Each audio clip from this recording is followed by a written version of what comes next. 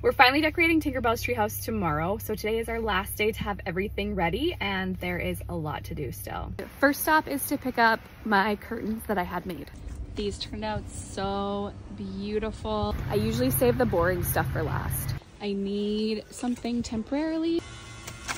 Oh, this is the one I like. Okay, let's go. Hey, it does. Kind of amazing. Okay, I have a bunch of stuff to open here. Roll. Do this in front.